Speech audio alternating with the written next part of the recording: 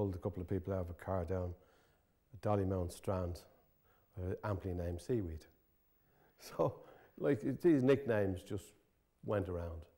I had about 10 nicknames. I wasn't very clean or anything, you know. Rubber Legs was one. I said to some of the guys, do you know Seamus O'Connor? They'd say, no. Do you know Thomas? No. Do you know Ralph? I know him well. I'm working with him for years. You know, you've seen the old occurrence books, and they're an official document. And yes, when I was, say, turning out in the car, I'd simply call in, you know, F31, whatever the case may be, mobile. But some of the guys wouldn't know me by anything else except Ralph. And they'd put down Station Officer Ralph responding to a fire.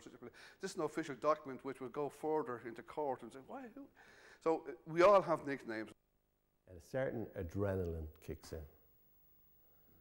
Bells go, onto the vehicle, away you go. You're anticipating something big. It may only be small, but you're anticipating and you're mentally geared up to it.